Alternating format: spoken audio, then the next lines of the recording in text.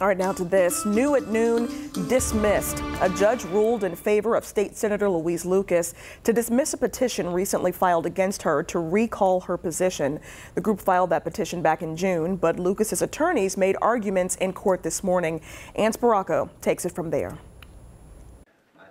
State Senator Louise Lucas walked proudly out of court this morning after a judge ruled to dismiss the petition recently filed against her. It was a question of jurisdictions.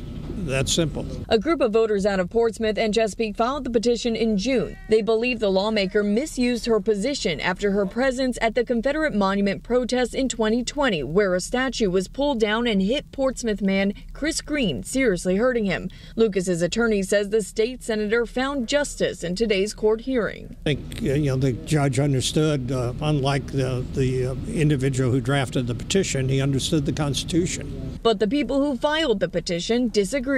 If one thing, we got one victory out of this, is to make people aware that our state officials are not accountable to the people.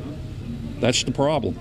The people spoke, but the law did not hear. The judge ruled in favor of the attorney's argument, saying the court doesn't have the authority in this case. The Commonwealth's constitutional law says a state senator must only be removed by the vote of 2/3 of the state Senate. Because Lucas was cleared of all charges of conspiracy regarding the Confederate monument back in November, state law says the voter's petition cannot recall her position. Our team asked Lucas for any comments following this case, but she did not want to speak on camera.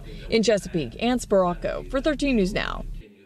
State Senator Louise Lucas also filed a $6 million lawsuit against former Portsmouth Police Chief Angela Green, who filed the conspiracy charges against the lawmaker last year.